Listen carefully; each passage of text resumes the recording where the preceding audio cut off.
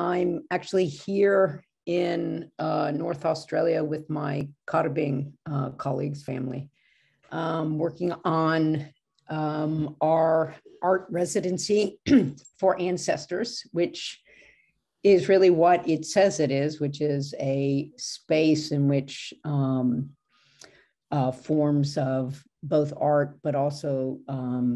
ascesis, practices of the self, practices of relation with the human and more than human world, is oriented toward the ancestral present. And we're building or continuing to build this art residency for ancestors in the context in which both human kin here and the more than human world, which includes certainly plants, animals, birds, fish, but also sandbanks, reefs, rocks, water holes. That is the entire panoply that refuses to be regulated by what I've called geontopowers.